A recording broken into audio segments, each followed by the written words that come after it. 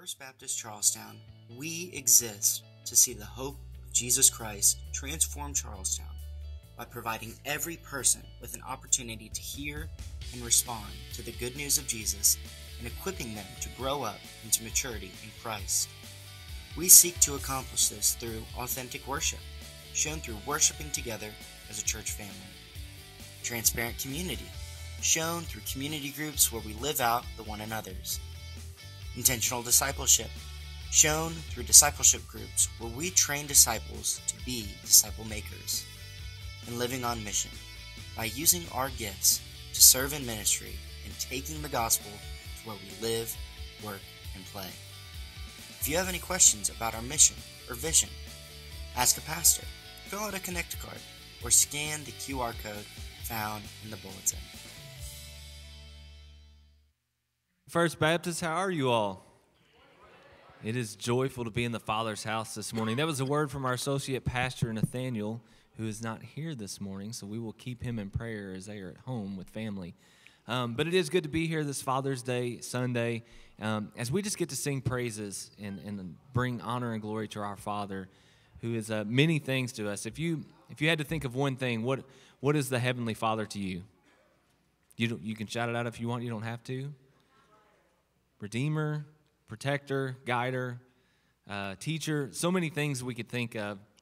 And I'm thankful for the fathers that we have in our sanctuary today that feel so many of those or have examples of those as well. But I'm excited to sing with you all this morning. Let's stand and offer our praises to our Father.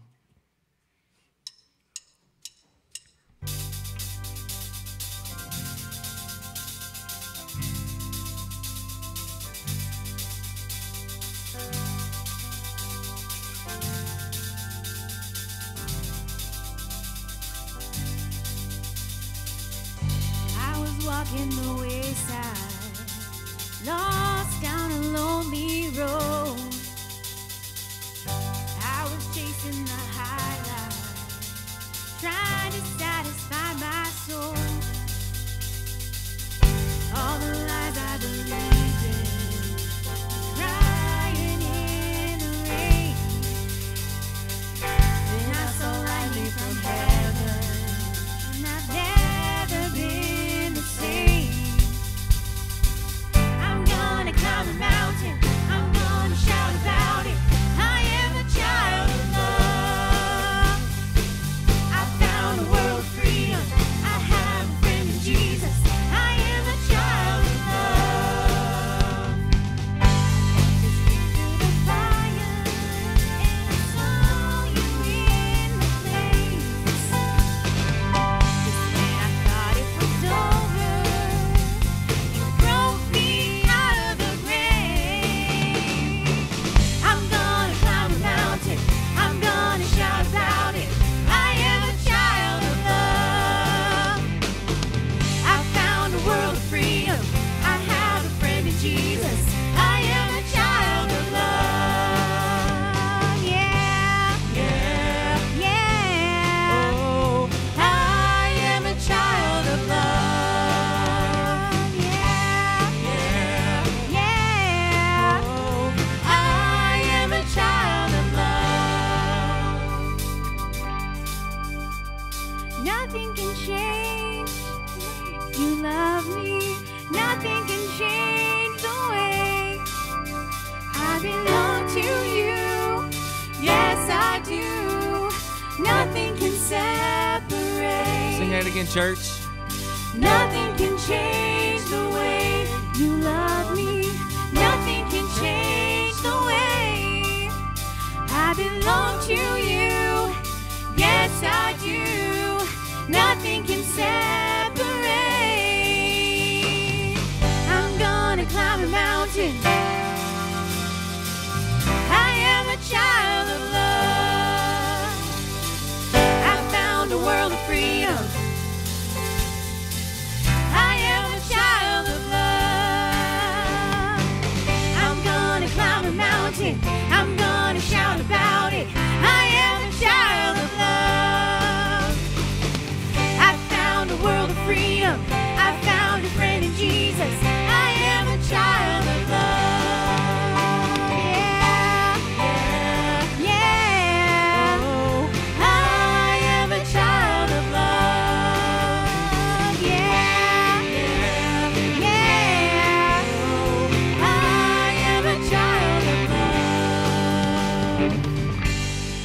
hope you know this morning that you are a child of love. You're a child of God, and that's why we're here singing this morning and praising Him. Let's continue in song.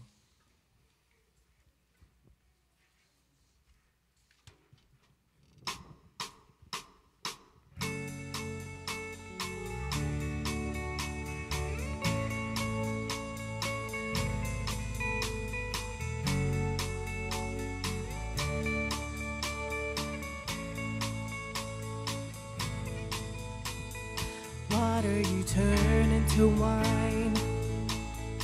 Open the eyes of the blind. There's no one like you. None like you.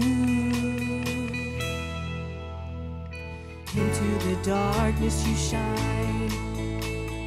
Out of the ashes we rise. There's no one like you.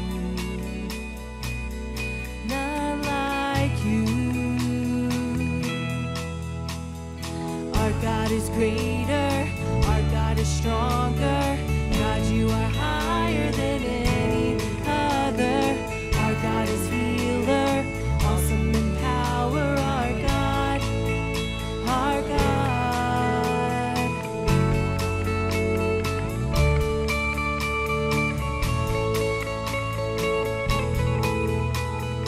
Into the darkness you shine.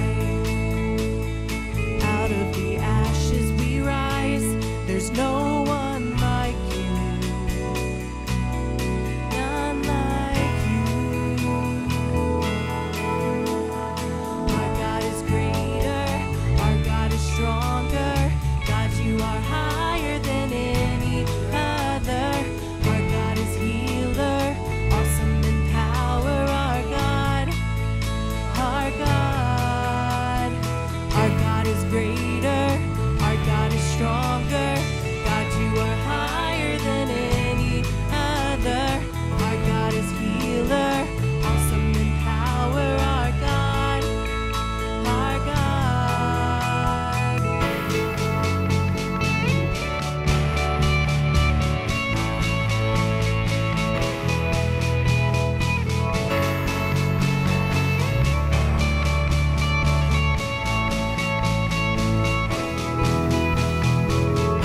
If our God is for us, then who could ever stop us? And if our God is with us, then what could stand against? And if our God is for us, then who could ever stop us? And if our God is with us, then what could stand against?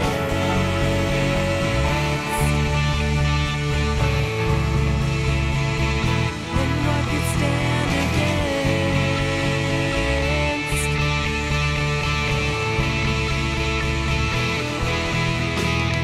Our God is greater, our God is stronger. God, you are higher than any other. Our God is healer, awesome in power. Our God, our God. Our God is greater, our God is stronger. God, you are higher than any other. Our God is healer, awesome in power. Our God, our God. And if our God is for us, then who could ever stop us? And if our God is with us, then what could stand against? And if our God is for us, then who could ever stop us? And if our God is with us, then what could stand against?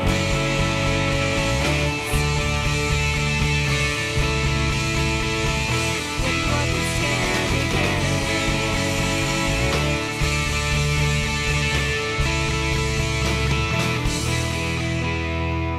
And you may be seated.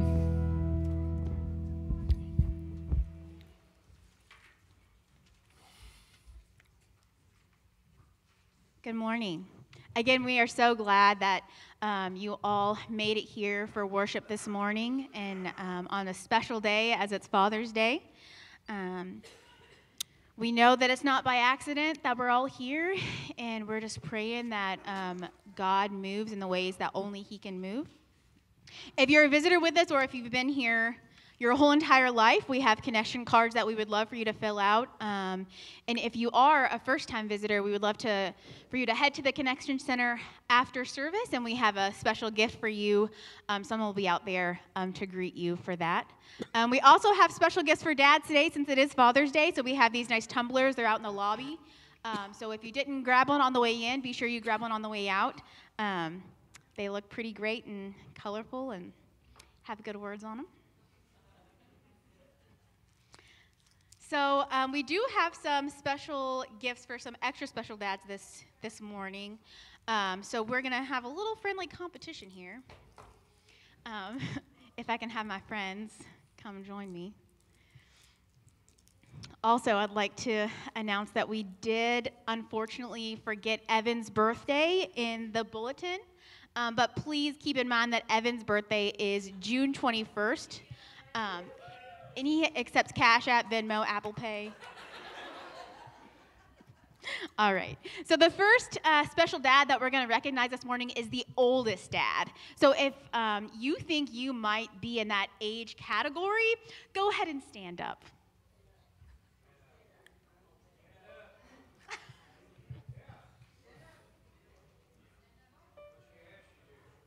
Maybe it wouldn't be a good idea to stand up. Maybe we should stay seated. How old are you? Ready? How old? Hey? How old are you? I'm 99. 99. Say less. Say less. Say less. That's incredible. Happy Father's Day. Thank you so much for being with us on your 99th year this Father's Day. Thank you. 99. My word. All right, next we have the dad with the most kids present. So who showed up today for your dad? Most kids. Let's say maybe 4 or more. Anybody have 4 kids here? Jerry Rutherford? Yeah. The man of the hour.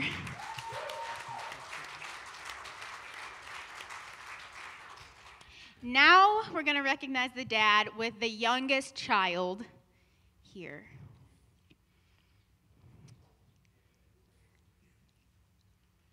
Anybody? How about a 1-year-old or a less than 1-year-old?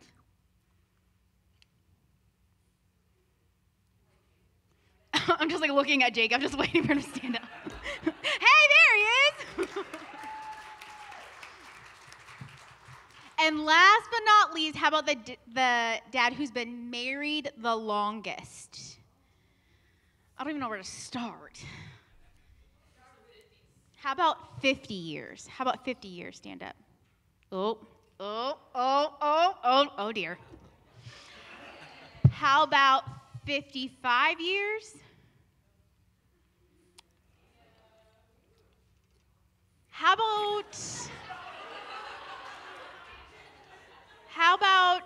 How about 60 years? There he is. All right, that's awesome. All right. Is that everything? Did I get it all? All right, let's go ahead and pray. Heavenly Father, we just thank you for giving us earthly fathers who stand in the gap while we're here. And we thank you for dads who show up, God, and that we just pray that throughout this year, God, that specifically that we would just have fathers, even in our own church, that would be strong leaders and just love you so much, and that would just trickle down to their families, and that they would just be growing and knowing you so much more every single day. And God, I just pray today for people who don't have dads here, Lord, and we just thank you so much that you are our ultimate Heavenly Father, and that you come alongside us and offer comfort and satisfy every need, even when we don't have godly examples for dads, even on this earth. And we would just pray that we would just continue as a church to grow dads and help them in their spiritual health as well. In your name I pray, amen. If you would please stand again with, just want to invite you at this time also that the altar is open. If you have a gospel conversation that you are sharing with someone, just pray that they would come to know the Father.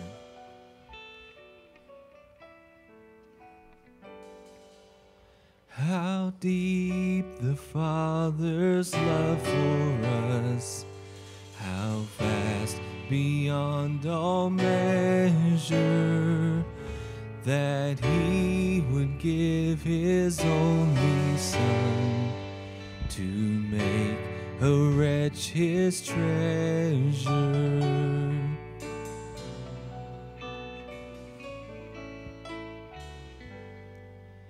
How deep the Father's love for us, how vast beyond all measure, that He would give His only Son to make a wretch His treasure.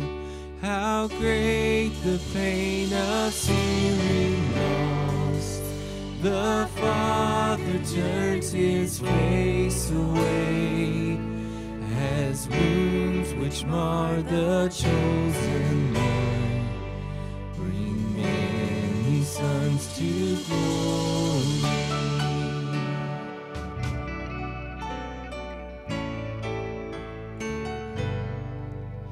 Behold the man upon the cross, my sin upon His shoulders.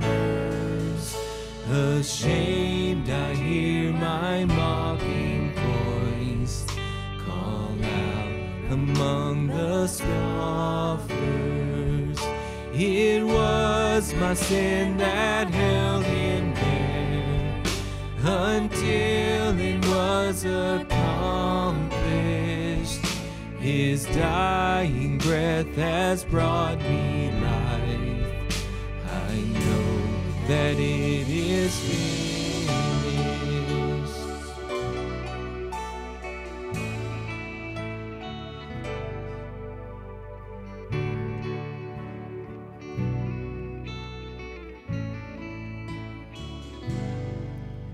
I will not boast in anything, no gifts, no power, no wisdom, but I will boast in Jesus Christ, His death and resurrection. Why should I gain from His reward?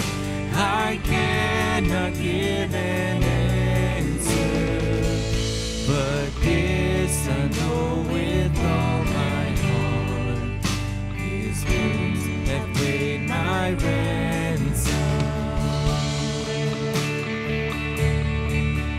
Why should I gain from His reward? I cannot give an answer, but this I know with all my heart: His wounds have paid my ransom. His wounds have paid my ransom.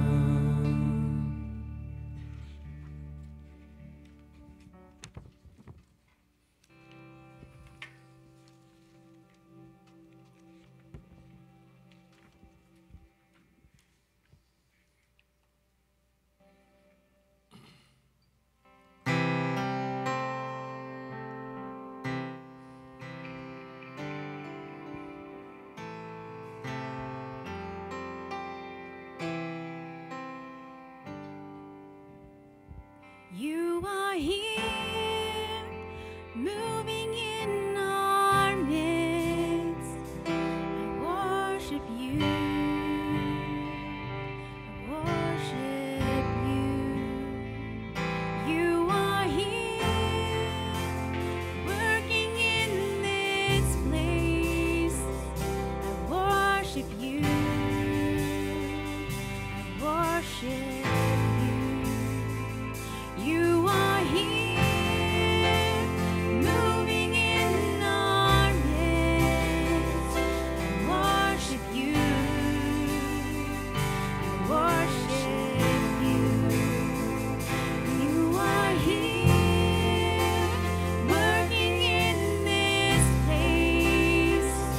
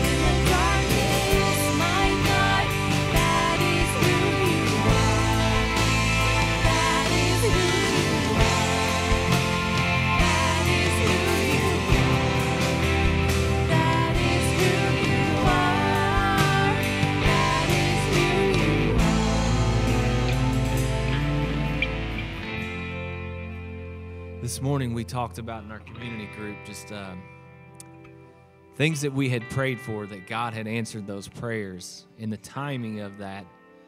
And I know that God's still working on me daily. There's times that I mess up or I do things that I shouldn't, but I'm thankful that He's not done working yet. And just as the ping pong balls, the gospel conversations that we were praying for, we know that God is still moving, God is still working, and He's not done yet. Let's go to the Lord in prayer. Heavenly Father, Lord, we're thankful, Lord, that You are a way maker for so many things, Lord. We know that You are continuing to work on hearts, Lord. You're working on my heart, Lord, for Your glory, for Your praise, for Your honor. And Lord, I pray that I would just shine Your light before men, Lord, that they would see You, Lord, and not myself, not any individual, but Jesus. Lord, we're thankful for the Father that You are to us. You're nurturing, You're guiding, You're loving. Lord, and I'm thankful that we have You in our lives, Lord. Lord, I pray that You would speak to us all today, Lord. Let us learn and grow from Your word. Let it not sit dormant on our heart, Lord. Let us share Your love with those around us as You have called us to do. It's in Jesus' name we pray. Amen. You may be seated.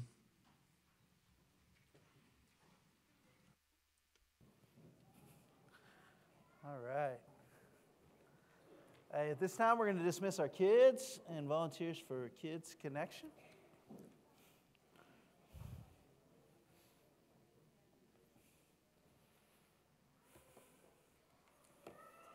Good morning. Morning. I want to say a happy Father's Day as well to everyone out there this morning, all the dads.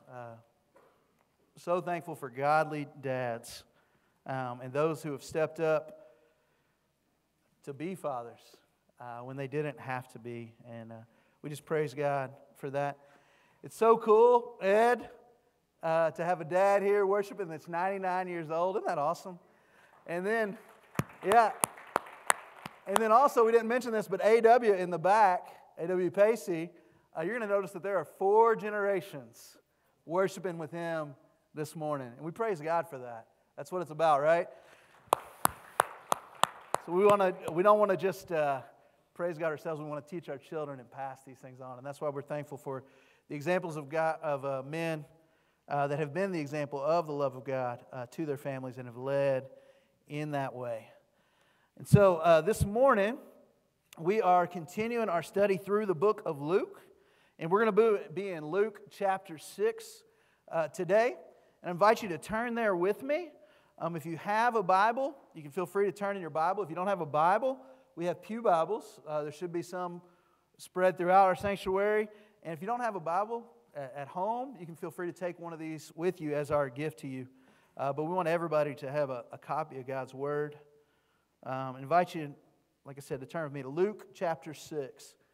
So if you're new to the Bible, you got Matthew, Mark, Luke. When you turn to the New Testament, so you have the Gospels, Matthew, Mark, Luke, and John. And so we're in the third book today, in the 6th chapter. So it's Luke 6, 1 through 11. If you got it, say praise God. There we go. All right. Luke chapter 6. That's what the Word of God has to say to us this morning. On a Sabbath, he passed through the grain fields. His disciples were picking heads of grain, rubbing them in their hands, and eating them. But some of the Pharisees said, "Why are you doing what is not lawful on the Sabbath?" Jesus answered them, "Haven't you heard or read what David and those who were with him did when he was hungry? How he entered the house of God and took and ate the bread of the presence, which is not lawful for any but the priest to eat. He even gave some to those who were with him. Then he told them, the Son of Man is Lord of the Sabbath." On another Sabbath, he entered the synagogue and was teaching. A man was there whose right hand was shriveled. And the scribes and the Pharisees were watching him closely to see if he would heal on the Sabbath, so that they could find a charge against him. But he knew their thoughts and told the man with the shriveled hand, "Get up and stand here." So he got up and stood there. And then Jesus said to them, "I ask you, is it lawful to do good on the Sabbath or to do evil, to save life or to destroy it. After looking around at them all, he told him, "Stretch out your hand." He did, and his hand was restored. They, however, were filled with rage and started discussing with one another what they might do to Jesus. So this morning, as we open God's Word, I want you guys to think about this question. Is the Sabbath meant to be a blessing or a burden? Should it bring refreshment and freedom or weariness and chains? So let's pray. God, we pray this morning, God, as we look to your Word, that your Holy Spirit, the Holy Spirit, would illuminate the Word to us this morning, God, that you would help us to understand it, and God, that you would do great things in this place, Lord. I thank you, God, that I feel more free in this place today, and I thank you for those that have been praying, God, because we know that we can't change hearts, God. We can't serve you without the empowerment of your Holy Spirit, God, and we just ask that you would do great things in this place today. God, I pray that you would convict people of sin, that you draw people to yourself. God, that you would save people, that you would set people free from addiction and bondage. God, that you would do incredible things for your glory. God, that Christians would be encouraged and empowered to live on mission. And God, that we wouldn't create man-made traditions that keep people from coming to you. That we wouldn't pour burdens on people when you mean to bring freedom. God, that we wouldn't add to your word extra things for people to do. Or God, that we wouldn't try to earn our own righteousness by doing extra things, God, but that we would rest in the finished work of Christ this morning. God, I thank you again for all the godly dads, Lord, and those today that miss their dad. Like I miss my dad today, Lord, but I'm thankful for him.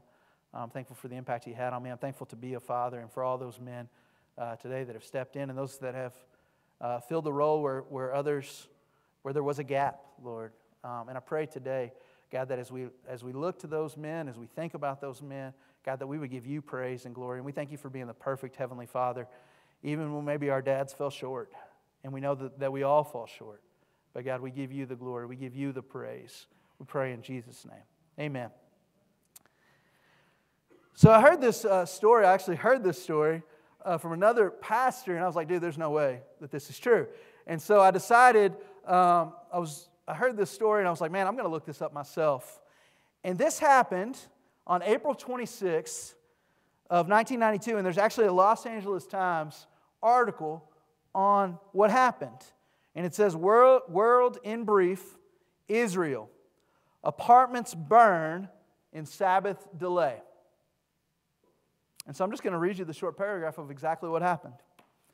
Tenants let 3 apartments in the predominantly ultra-Orthodox Tel Aviv suburb burn while they asked a rabbi whether a call to the fire department on the Sabbath would violate Jewish tenets. Observant Jews are forbidden to use telephones on the Sabbath because to do so would involve breaking an electric current, which is considered a form of work.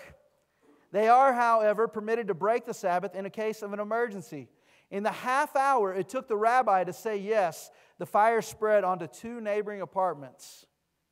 And no one was hurt in the place, but they burned to the ground. So literally, there's a fire in these apartments. And these Jewish men are standing there seeing the fire, and they're like, oh man, I don't know if we can call the fire department, because that would be work. And they let it burn to the ground. How insane is that when you think about that? Not what God means for the Sabbath when he talks about the Sabbath. And so what does that mean? And what we see here in Luke 6, as we look at Luke 6, 1 through 3, that religious people can be guilty of substituting God's word for their traditions. Religious people. And I'm guilty of this when I'm talking about religious people. Sometimes I can be a religious person, that I have my preferences, and sometimes I want to place them over God's word. And say, oh man, you got to do it this way, you got to do it that way. In reality, we need to look to the Word of God. What does God's Word say about it? It's what He says, not what we say. And we should be if God's Word says it, we need to do it. We need to be obedient to it. God's very serious about doing things the way that He wanted. But when we add on these extra things that are not commanded in God's Word, We can become very religious and substitute our preferences over what God's Word has to say.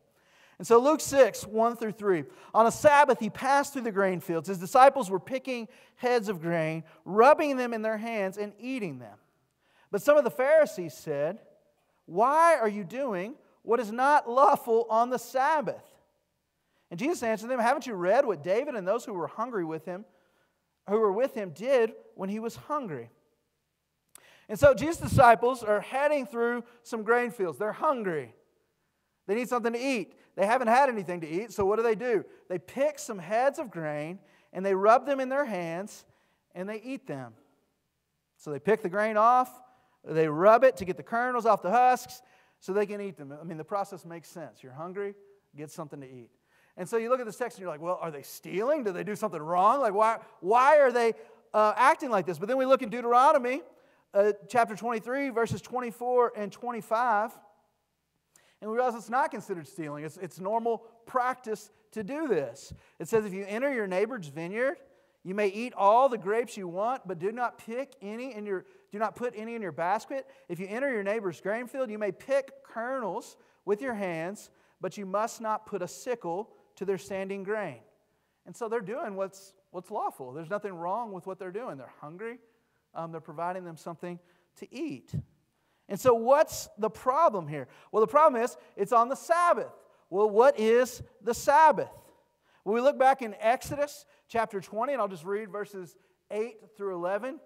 It says, "Remember the Sabbath day to keep it holy. You're to labor 6 days and do all your work, but the seventh day is the Sabbath to the Lord your God.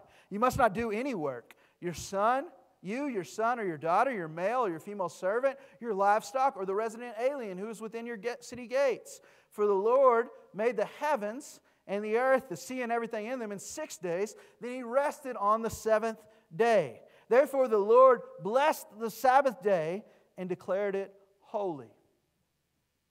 And so what do we see here in this text? You're not supposed to work on the Sabbath day. That's what we see. It's supposed to be a day of rest. And so Sabbath literally means rest. If you look at it, the entire meaning, cessation, ceasing from work, that you're taking a time of rest. And so on the seventh day, which was Saturday for the Jews, they're getting a break from work. It's a holy day for the Lord. We remember what God has done in creation. It's a time to refresh and to refuel and to focus on God. And it took place from Friday evening until Saturday evening. And this seems like a great thing. Hey, you don't have to go to work. You get to take a rest. You think about all that God has done. This is meant to be a blessing, not a burden. And to remember that they are different because they belong to God. They're God's people. Remember what God has done. And so this is a time to refresh and to think about how good God is. And so it seems like an incredible thing for the Jewish people that they get this blessing. It's a gift. It's a reminder that God is in complete control, that we trust Him. And I would say even in our culture today, we need to take time to slow down and to rest. Some people, love to work, and work is a great thing. I would say the Bible commands us to work. 2 Thessalonians 3:10, "In fact, when we were with you, this is what we commanded you. If anyone is unwilling to work, he should not eat." And so they're saying, man, we need to work hard. We need to do our best. It's important for us to work and to provide and to do what is good. And I think we reflect God when we do our best and we work as unto the Lord, right? We do it for Him. But we need to take time to rest and to recharge. We need to trust the Lord and worship Him. Sometimes it's good just to take a break and say, man, I need to remember that I'm not the one in control. I'm not the one that's keeping us in orbit. I'm not the one that's sustaining myself. God is my provider. God is holy. God is good. We need to take time to remember all the things that He has done. And so we need to trust the Lord and worship Him. However, when I read that text, did it say anything in Exodus when it talked about ceasing from work? Did it say you can't pick grain and eat it from the field? No, it didn't say that in that text. And so they're adding to the law. The Jews took the Sabbath very seriously. They're given the Sabbath law at Sinai, And there were some rabbis that even taught that the Messiah wouldn't be able to come until the Israelites perfected the Sabbath. And so all these extra things. And they soon started to worship on the Sabbath, which was Saturday. And the problem was that the Sabbath was meant to be a blessing and a time of refreshment, but the religious leaders made it a burden by substituting and adding their religious traditions and interpretations with so many requirements that no one could keep it. Nobody could. And that's why Jesus said, come to me, all you who are weary and heavy laden, I will give you rest. My yoke is easy, my burden is light. And so find rest in Christ. And he's saying that amongst the people that are just completely worn out from trying to do all these extra things and trying to keep all these extra things. And he's saying, no, I'm not a burden to you, I'm a blessing. There's refreshment in Christ.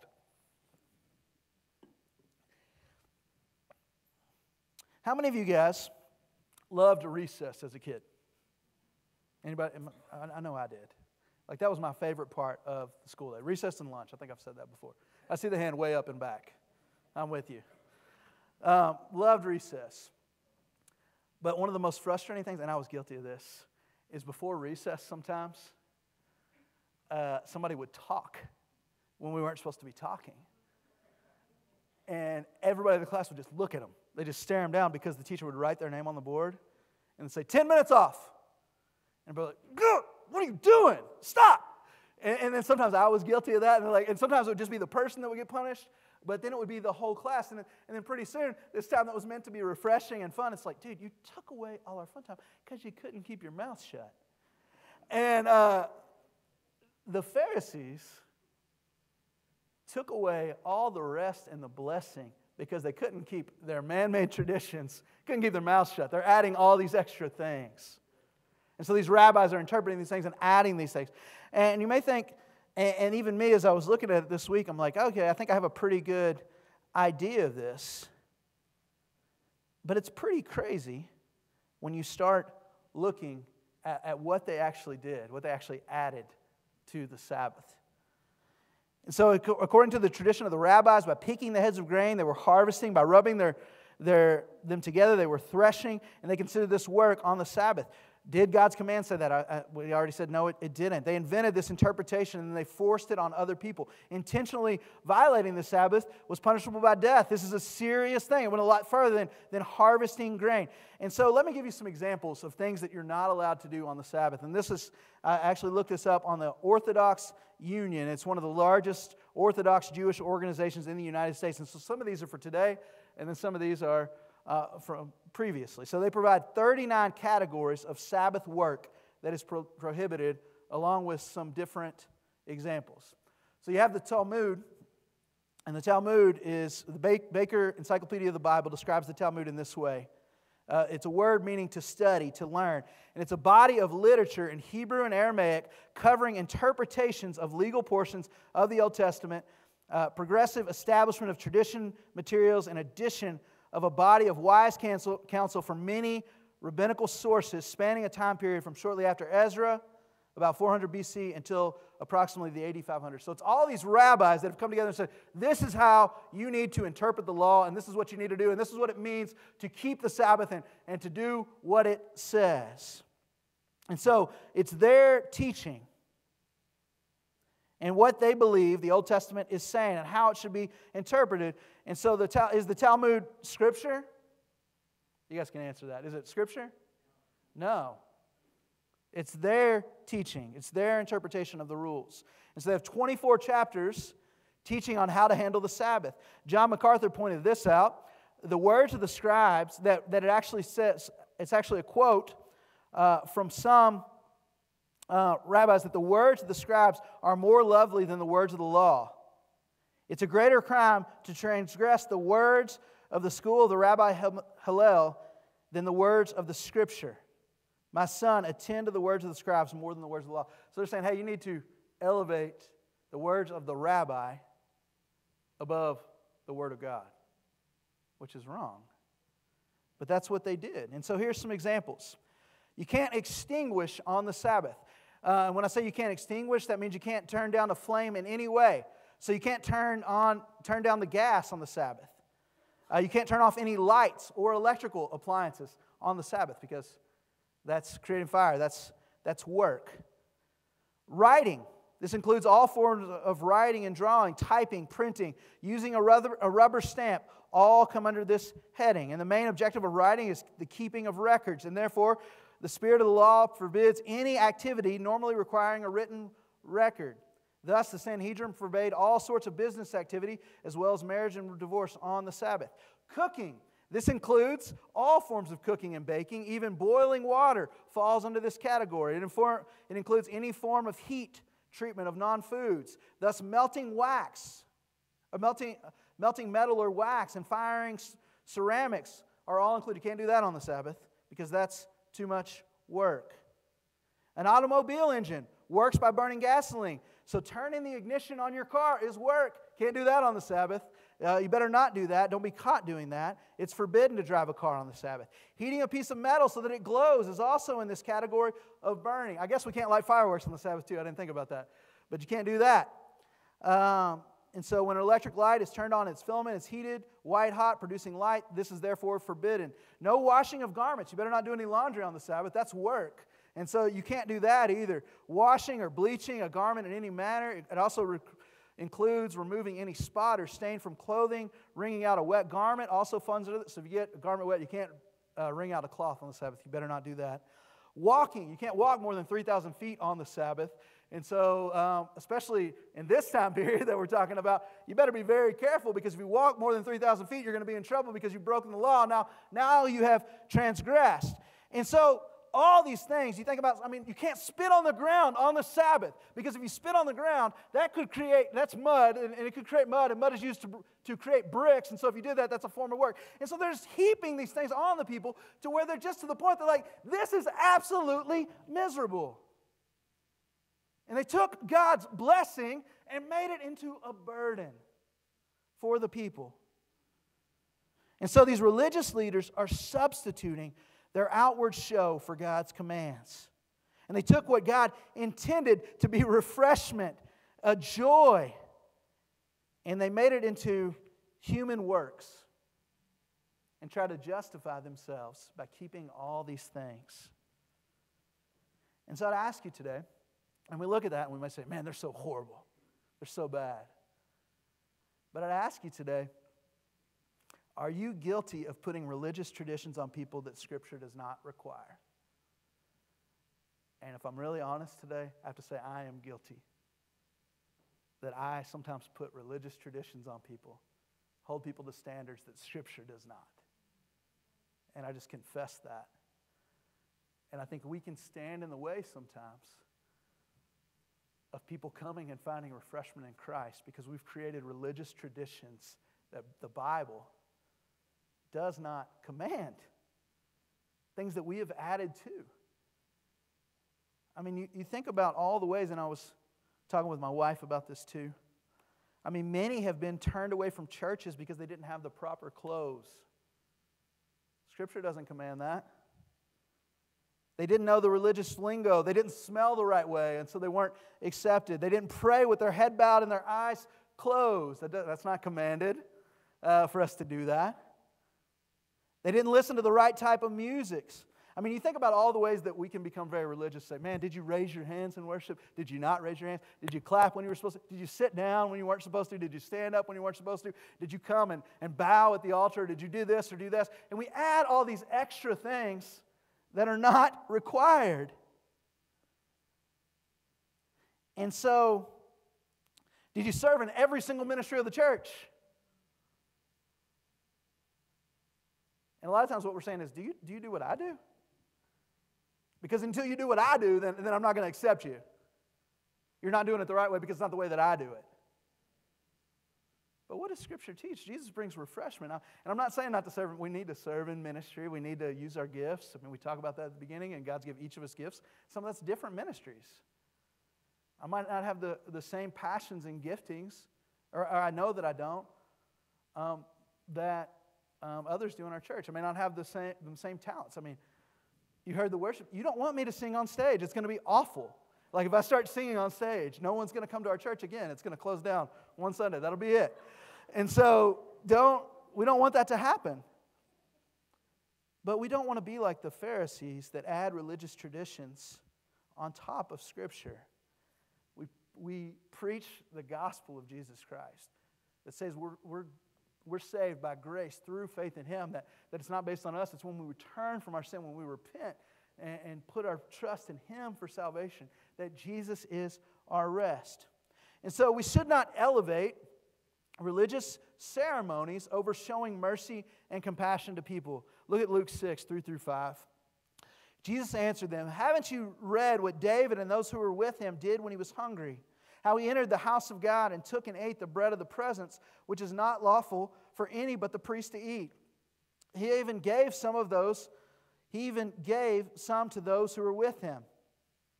Then he told them, the Son of Man is Lord of the Sabbath." And so if you look back at this story with David, you can see this in 1 Samuel 21. And so in the holy place, there was showbread, which was comprised of 12 loaves, and it represented the 12 tribes of Israel, and it stood on this table. And it was a reminder of God's provision for His people. And each Sabbath, it was replaced with fresh bread. And so they took the old bread that had been there, that was becoming more kind of like a cracker, it's taken off, replaced with fresh bread, and the only ones that could eat it were the priests, because this bread was consecrated to the Lord. And so in 1 Samuel 21, we see that David is on the run from Saul with his men. They're hungry. David meets Amalek, the priest, and asks him to give him the loaves of bread or whatever can be found. He explains that, Amalek explains that the only bread that's available is the bread of the presence. Found out these men had not defiled themselves that were with David by being with women, and he gave him the consecrated bread. And that's showing us something there, that God cares about the needs of His people. We don't see any command where they're like, oh, you should not have done that. That these men were hungry and God provided for them in a way that was above religious tradition and ceremony.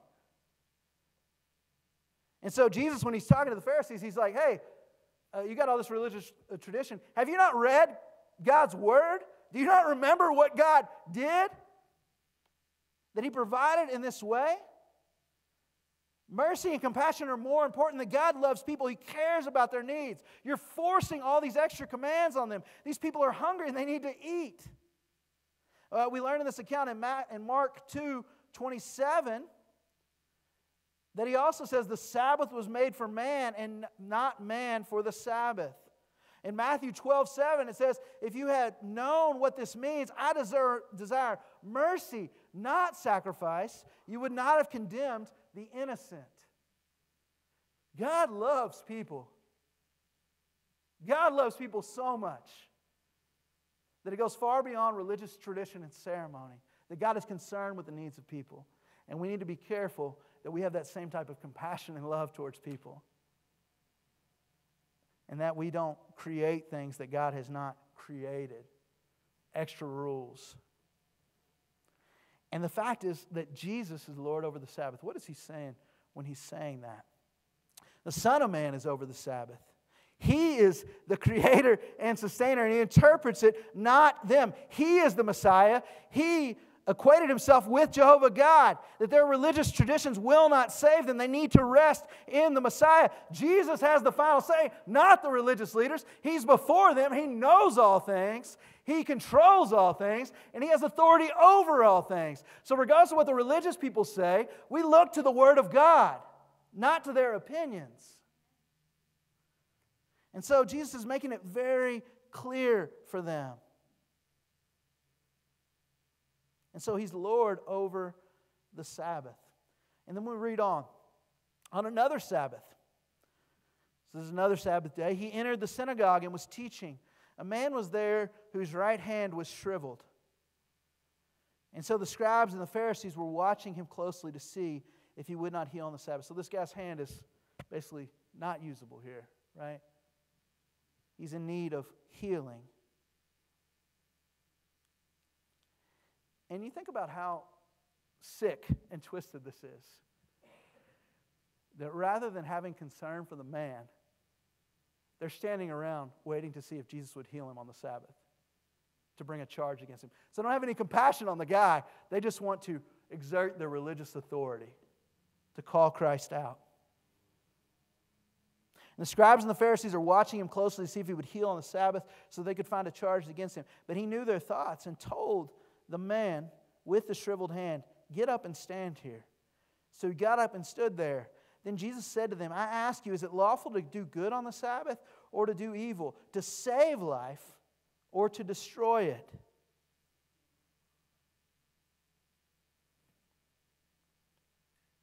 To save life or to destroy it. And after looking around at them all, he told him, "Stretch out your hand."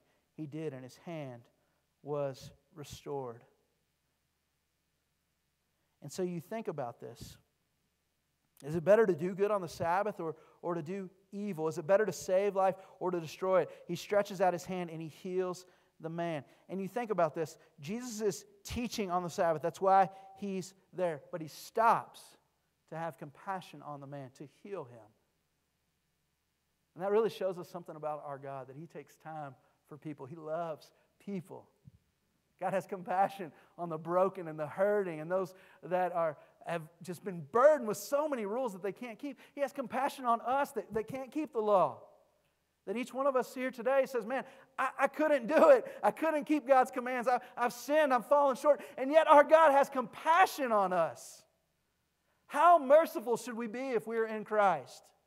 How compassionate should we be if we've been forgiven of our sins? If we've experienced the mercy of God, although we did not deserve it, how much more merciful should we be than anybody on the planet?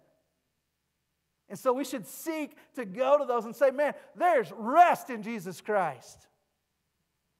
You haven't experienced life until you've experienced Jesus. You haven't experienced freedom until you've trusted in Jesus. You haven't experienced healing until you've been healed of Jesus. You haven't experienced hope until you've experienced the hope of Jesus Christ that will not disappoint. There's salvation under no other name than the name of Jesus. And so it's good news for those. And this should be a time to rejoice. This should be a time to celebrate, to praise God for what He's done, that He's healed this man in a miraculous way. Shouldn't the Pharisees take time to rejoice? We think about what it says in Matthew 23:23. "Woe to you, scribes and Pharisees, you hypocrites! You pay a tenth of mint and dill and cumin, and yet you have neglected the more important matters of the law, justice, mercy, and faithfulness. Those things you should have done without neglecting the others." And so they don't understand mercy and compassion. They're all about law with no grace. And God's law is meant to point us to His grace that we find in Christ, right?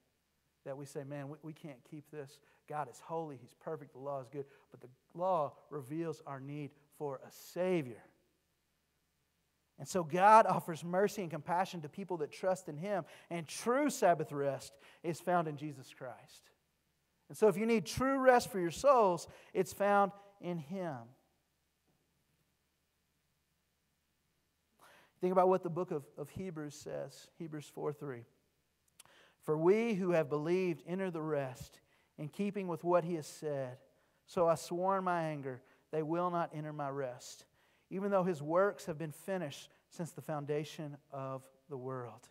Hebrews 4:3. And then it goes on to say in Hebrews 9:11, "Therefore a Sabbath rest remains for God's people. For the person who has entered His rest has rested from his own works."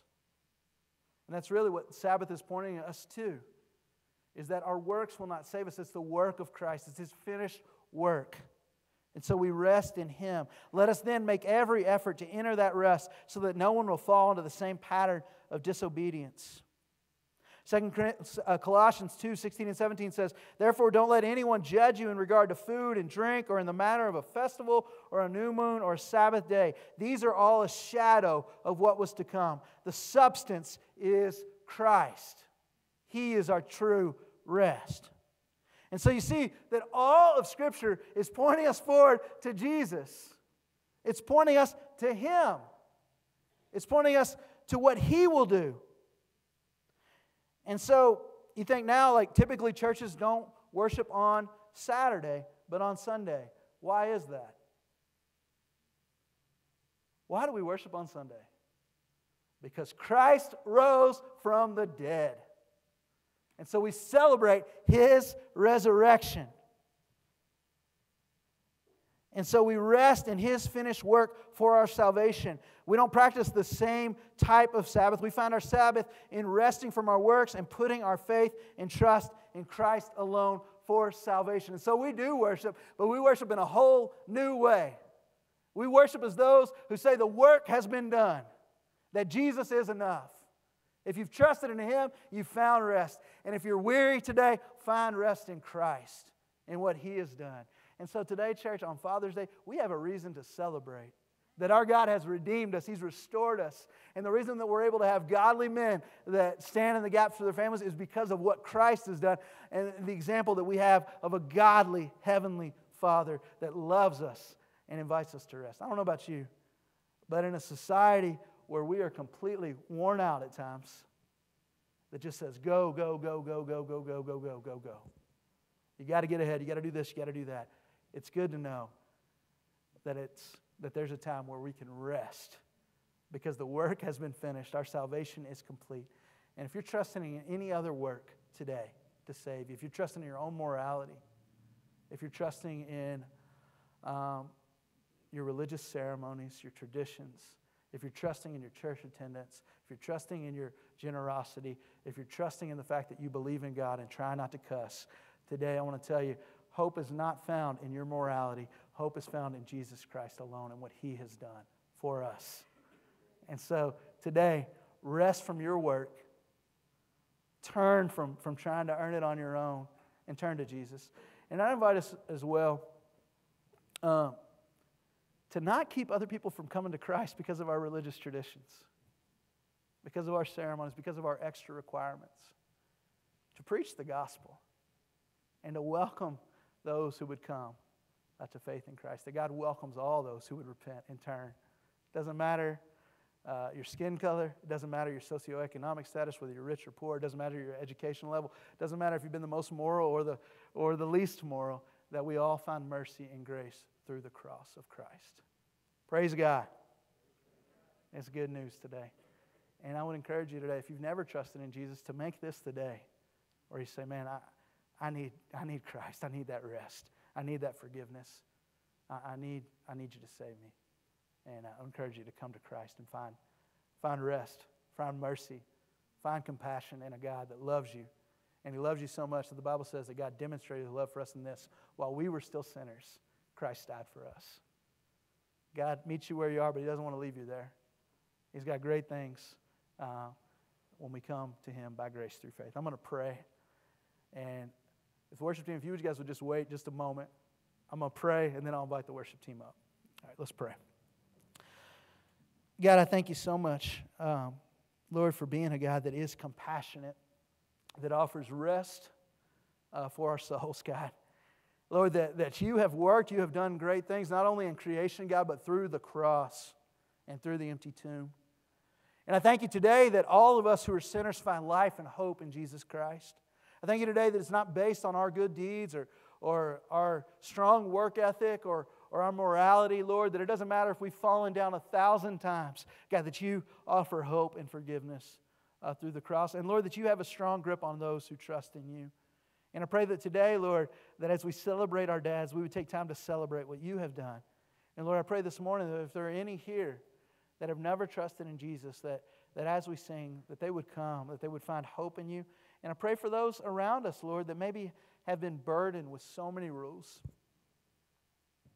that have been put under so much shame, sometimes by well-meaning religious people, Lord, sometimes by us. God, help us to have Your type of compassion and Your love for people and to welcome them, to love them, and to invite them into relationship with You. We pray all these things in Jesus' name. Amen. I'm going to invite our worship team to come now.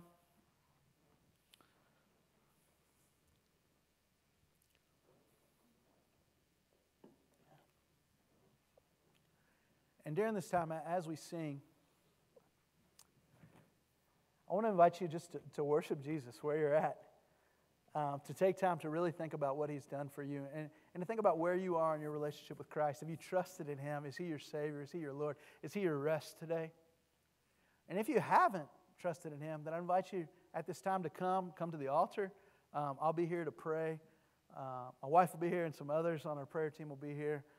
Just for prayer, whatever that looks like. If you want to know more about what it means to have a relationship with Christ, to come during this time, if you need to pray for somebody, whatever's on your heart today, let's be open and receptive to Him, and know that we have a God that offers rest. I invite you guys to stand now as we pray this time.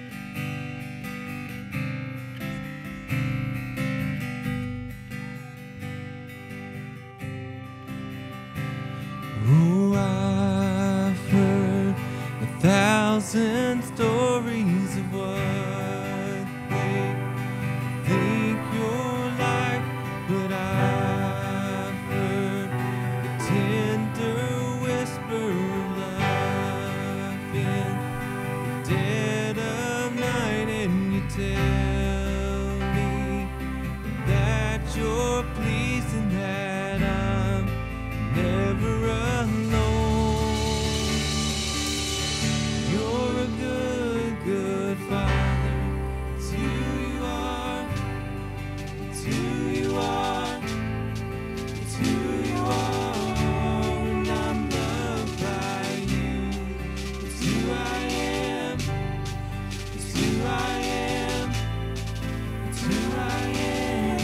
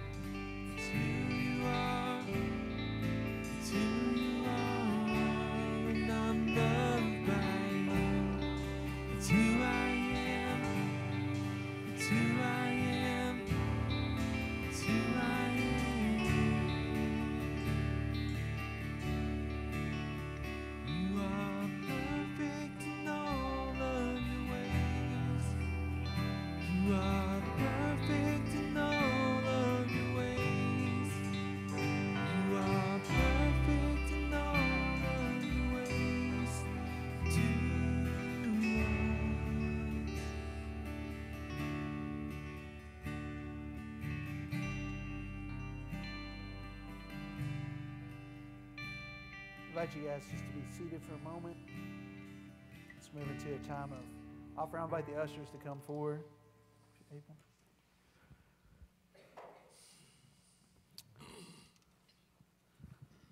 Amen. Aren't you thankful that He is a good Father? We have a reason to rejoice today. Just let you know a couple things before I pray for our tithes and our offerings. Deacon nominations, you see it listed in your bulletin. This is the last day that we're taking those up. So you can drop those in the foyer, in the connection center. There's boxes in both places. If you have somebody on your heart that you feel like would be a good fit to serve in the deacon ministry that meets the qualifications, please pray about that and please drop that in there today. Other things, a number of other things that are coming up that you can see. Our baby bottles, if you've not done so, the bottles that we're taking up for Choices Life Resource Center, you can bring those to our connection center. There's a bag out there today. Encourage everybody to fill those up. If you didn't grab one, we still have a few more.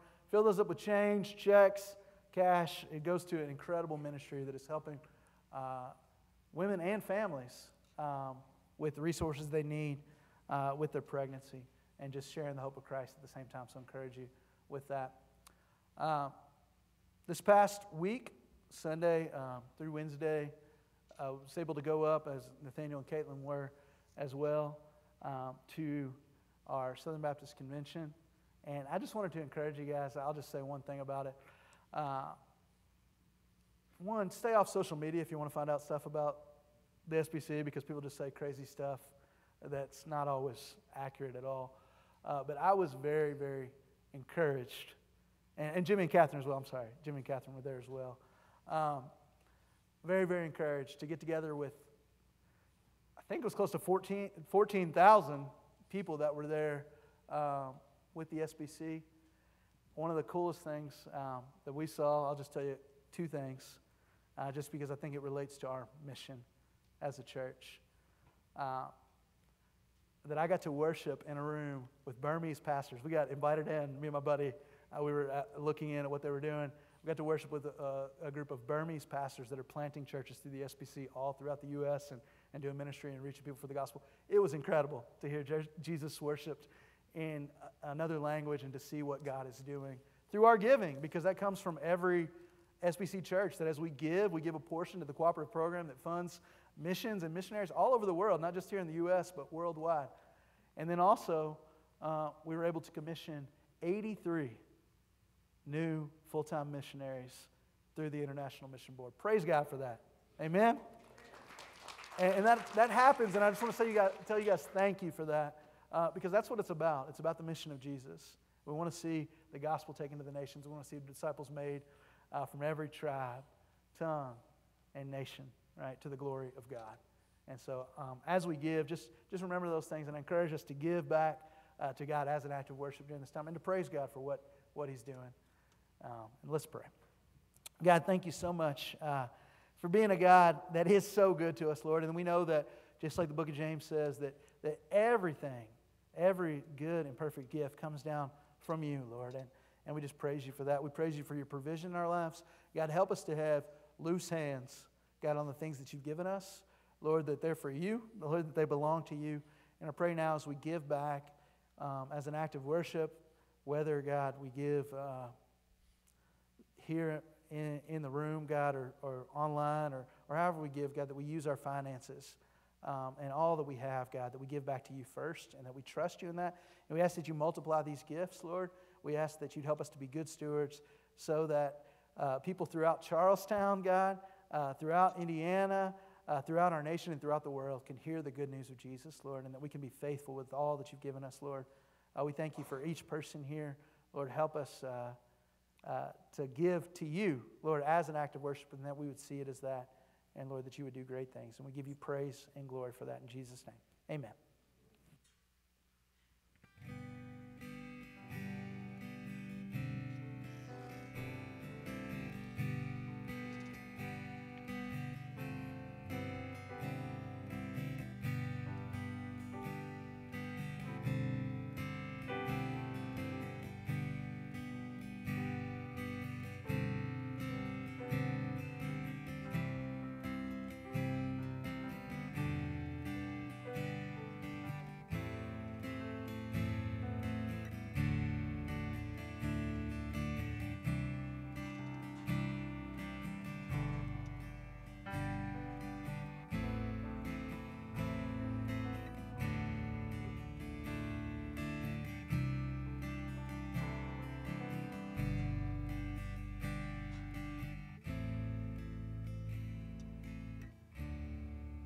Would you pray with me, please? Precious Lord, you are our good, good Father, a bestower of many gifts and blessings, a provider of faithful presence. And we thank you, Lord. We praise you and thank you for the opportunity to be here today, to worship in this house with one another. We thank you for your presence here. And we pray, Father, for each father who is here, each dad who is here. We pray a special blessing over them, over their families, Lord. We pray for those who in the future will be fathers, Lord, that you burden their hearts to be men of courage and leaders who desire to lead well according to your word, lead their families well, lead in their churches, wherever that may be. But we praise you and ask you, Lord, to go with us now. Help us to be carriers of your word into this world for your glory. In Jesus' name I pray. Amen.